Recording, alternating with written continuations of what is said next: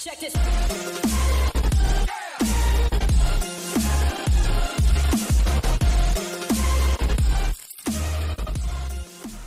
Okay, welcome back. Today we're going to be solving logarithmic inequalities, or inequalities with logarithms in them. Now, just really quickly, when we had a logarithm equation, like this one here, what we would do to change it into an exponential was to take this to the power of this equal to this. And we would get 5 to the power of 81, a very huge number, equal to x, like that. Another way, and that's the way I taught it. Now, another way to look at this is to keep the x equals part where it is, all right? And then just simply move the base from here to here so that it becomes the base of, and then what you end up getting here is x equals, and then you get the 5 to the 81, which is the same as what we have here. Actually, it's a little bit better because the x is on the left side. So this is just an alternate way to do the whole this to the this equals this thing. Instead of going 5 to the 81 equals x, you can just say x equals, leave the x equals part intact, leave this part as it is, and then move the 5, which is the base of the logarithm, to become the base of the 81, and you get this. So we're going to do it this way in this lesson because now we're dealing with inequalities, where this is not an equal sign anymore. This is a less than or greater than or less than or equal to or greater than or equal to. We have an inequality. And it might be a little less clear if you go this to the this equals this. Well, there's no equal sign. And do you leave it like this or do you flip it? It might be confusing. So just for the sake of clarity, okay, we're going to be going like this. So here's we're going to solve our first equation here. Sorry, an inequality here. And we're going to leave the x and the operation here, the operator rather, alone. We're going to leave this exactly the way it is. So we're going to write down x is greater than something. Okay? And now what greater than what? Take the 3 and make it the base underneath the 4, and you get 3 to the 4th power like that. Okay? So a little less, hopefully this is a little bit less confusing than saying this to the this equals this, and it's not an equation. Hopefully this works well for you. So the key here is to keep the x and the inequality intact, and then just to use the base of the logarithm as the base of the number on the other side. So now that you have this, 3 to the 4th power is 3 times 3 times 3 times 3, it's 81. And here's what looks like an answer. This looks like your final solution. However, this is an inequality, and we always put our inequalities on number lines, right? But not just that, we also have to check the domain of the logarithm here. So in the last lesson, when we were solving equations with logarithms, we would just take the answer we got. Okay, we get one answer. We get something like x equals 81. And we'd plug that into here and see if that created a negative logarithm or a 0 for your logarithm. And if it didn't, that was fine. However, this isn't one answer. This is an infinite number of answers starting at 81 and going forever to the right. So you have to check your domain by making a number line. So here's what we're going to do. What's the argument of the logarithm here? It's x. So we're going to do the domain as a number line. Okay, x, and then as usual we'll set it greater than 0 because your logarithm cannot be, you cannot take the log of 0 or anything less than 0. So we use this, and then we solve for x, which we don't even have to do here, and we get our domain looking like this. Here's our domain on a number line. It's simply going to be 0, open circle, we'll do it in green since it's a domain, shade to the right. Okay, so this green zone is where your answer may reside. This is where it can work. All right, now what's your actual solution here? We'll call it, once again, this is domain. Now what's your solution? Your proposed solution, right? Because we don't know if it's valid or not yet. Everything greater than 81. So let's say 81 is over here, open circle, shade to the left, sorry, to the right. All right, now what's your answer going to be? Your answer will be the combination of the blue and the green. It'll be where the domain and the solution overlap, okay, the intersection between these two things. And you can see that your blue area is actually well within the green area. Your domain is not limiting your answer at all. So you don't need to really combine anything so much as you just want to recognize that this is fine. This is in the green area. So your final answer is actually the same as what you got over here. All right, this is your answer now, and this is what you're going to box. And your algebraic answer, of course, is x is greater than 81. Okay, so the important thing is that you check the domain, all right, because a lot of times, you know, they're going in different directions and things will be a little bit more complicated. This one turned out to be easy. Let's try another one. All right, so now we have log base 2 of x is less than 4. And once again, the idea with the inequalities is that you keep the x and the inequality where they are. All right, so you just leave this like that, and then bring the 2 over to the other side as the base of the 4, so you get 2 to the 4th. Now 2 to the 4th is 16. There's your solution. What's your domain? Well, your domain, you're taking the domain with just a plain old x again. So since it's just a plain old x, it's just going to be that plain old x greater than 0. Nothing to solve, so you can go straight to your number line now. So here's your domain number line. And it's going to be 0 and everything going to the right of 0. So open circle, shade to the right. Now, your answer is everything less than 16. So let's do a number line for the solution that you have, SOLN for solution. And let's say 16 is over here. This is open circle, shade to the left this time. And now your final answer is going to be the intersection. We'll just call this answer here. Is going to be the intersection of these two areas, the green and the blue. Well, you can see that this time this is not going to be your final answer because your entire graph here is not in the green zone.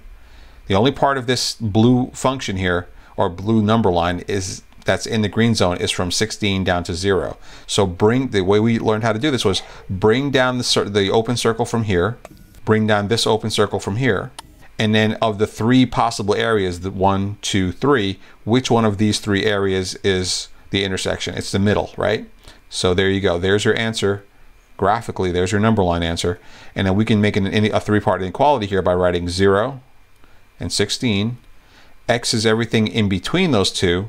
And since you're going from low to high, it's less than and less than. And since they're both open circles, you do not underline these. No, no, no. Let's not do that. And here's your final answer algebraically, and here's your number line. And both of these are required in the homework tonight. Now, here's where things get a little bit more involved. You have 2 logarithms, both base 4. Log base 4, log base 4. And when we did equations, when there was an equal sign here, if the logs matched, you just drop the logs and solve the rest of it. And you're going to do the same thing here. You're going to drop the logs and you're going to do the rest of it. However, you do have to check the domains. And this time it's not just plain old x. You're going to do a domain for this and do a number line. You're going to do a domain for this and do a number line. And you're also going to solve the equation and do a number line. So now you have 3 number lines. You're going to merge all 3 into a final single answer. Okay? So let's go ahead and do the domains first. So let's just, we'll call this one domain 1, all right? So we'll see this D1.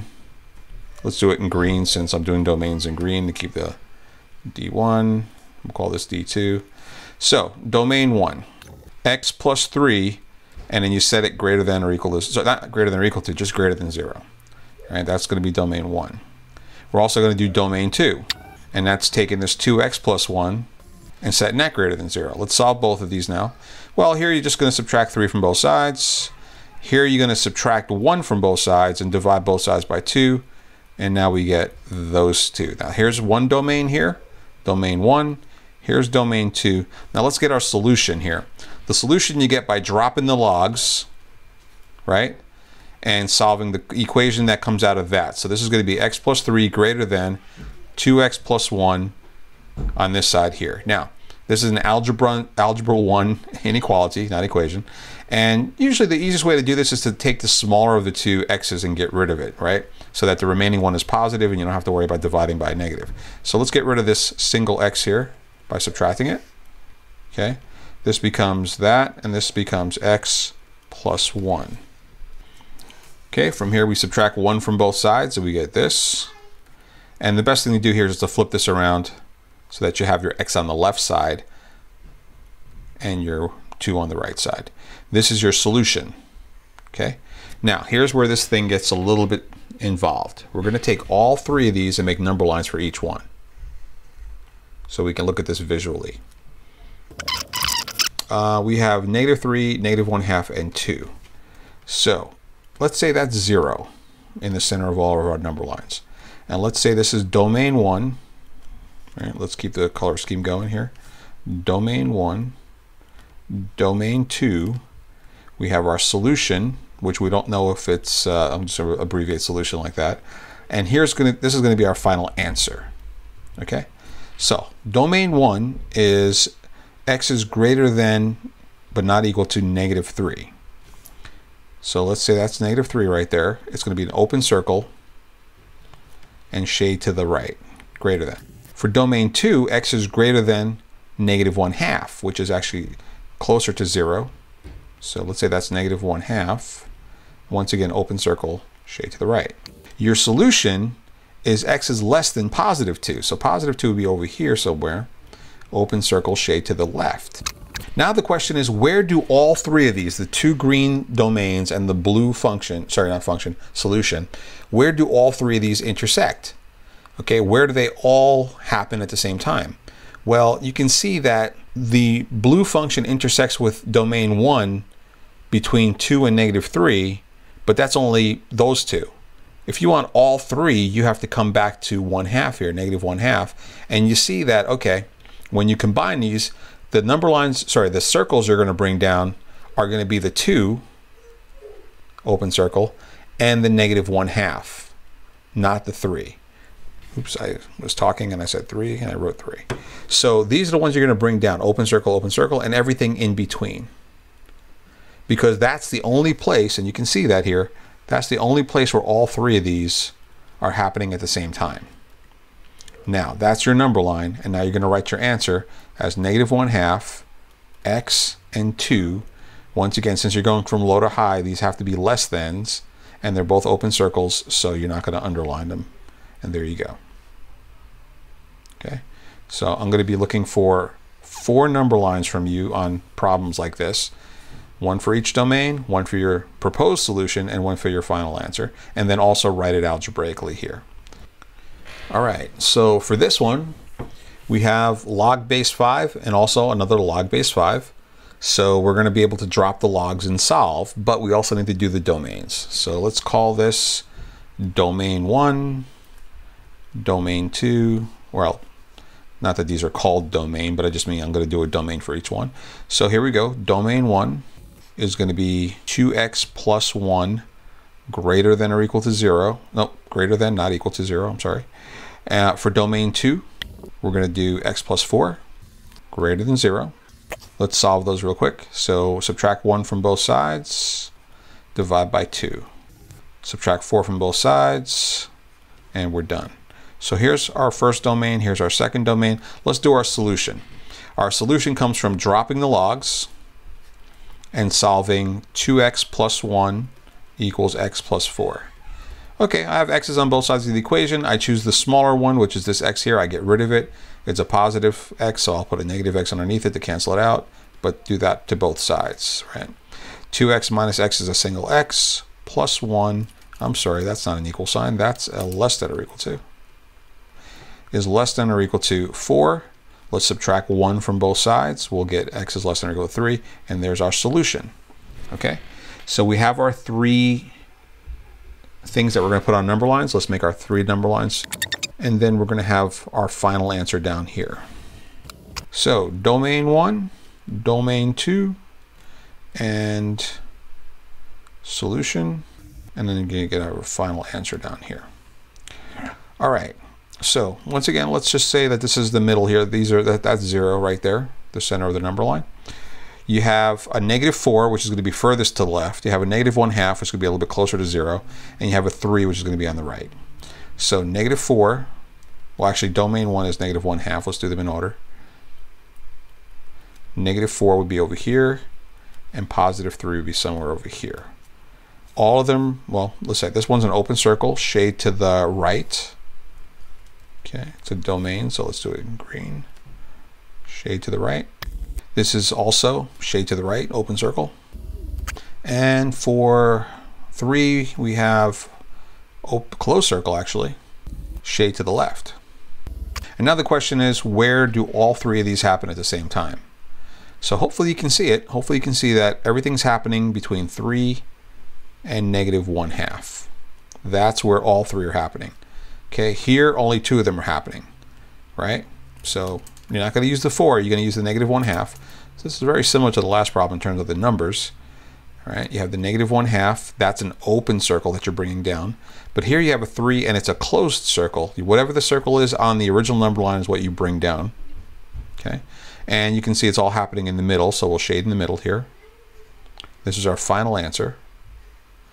Okay, and there's the graph of the final answer. Now the algebraic expression for that is to put an x in between. So it's -1/2, x and 3. You're going from low to high, so less than, less than.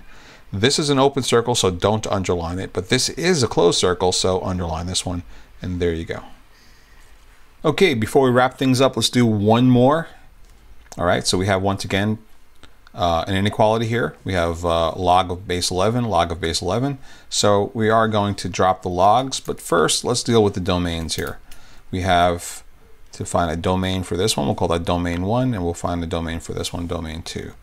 All right, so what's the domain? We'll do domain 1 here. What's the domain for 3x minus 24? Okay, log of 3x minus 24. So we'll take the 3x minus 24, we'll set it greater than 0. We'll add 24 to both sides, and we'll divide both sides by 3. We get x is greater than 8, and that's our first domain, domain 1. Now, for domain 2, we're going to take this -5x minus 8 and set it greater than 0. Okay, we'll add 8 to both sides, and now we'll divide both sides by -5. We're dividing by -5. We're dividing by a -5. D-ban, yes, that means be careful, you need to flip your inequality here. Okay, be on the lookout for D-ban. So this is going to become x is less than, and this is -8/5. Okay, so there you go, there's your second domain. Now let's actually find the solution part of this. So we drop the logs, and what we have left here is 3x minus 24 is less than or equal to -5x minus 8. Now we have a 3x and a -5x. We have to get rid of one of them. I'm going to choose the smaller one because negative is always less than positive. So we'll get rid of this -5x. How? By adding a positive 5x to it. That'll cancel it out. And add a 5x to the other side, of course. This will become 8x minus 24 is less than or equal to -8. Now from here we can get rid of the 24, the -24, by adding 24 to both sides. -8 plus 24 is 16. Divide by 8, divide by 8, we get x is less than or equal to 2. Now there's our solution. Now the question is, whether that solution is valid or whether or not the domain will interfere. So 3, and we'll do one number line for our final answer. So this is going to be domain 1, domain 2. This is going to be our solution, and this is going to be our final answer, which is what part of the solution lives in a domain. Okay, and once again, let's say that this is the center of each number line, just for reference. Now, we have a positive 8, which is going to be the furthest to the right. We have a positive 2, which is going to be to the right, but not the furthest to the right. And then we have a -8/5, which is going to be the furthest to the left. So let's see. For domain 1, we have 8. Open circle, shade to the right. And we'll do that in green since it's a domain. For the domain 2, we have -8/5, which is -1.6. Open circle, shade to the left. So -1.6. Let's just say that it's, I don't know, over here somewhere. Okay, open circle, shade to the left.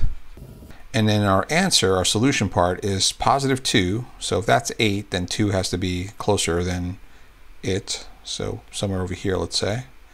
Open circle, and this is less than, so shade to the left. So the question now is, where are all three of these things happening at the same time? And you might have guessed it from the first two. These two have nothing in common, right? One's going this way, one's going that way. There's no overlap here. And as far as the 2 is concerned, yeah, it overlaps with one of the domains, but it does not work for the second domain at all. And we can see that since there's nothing here that overlaps with all 3 of these, there actually is no solution. Well, that can happen as well. Okay guys, we're done. See you at the next video. Check this.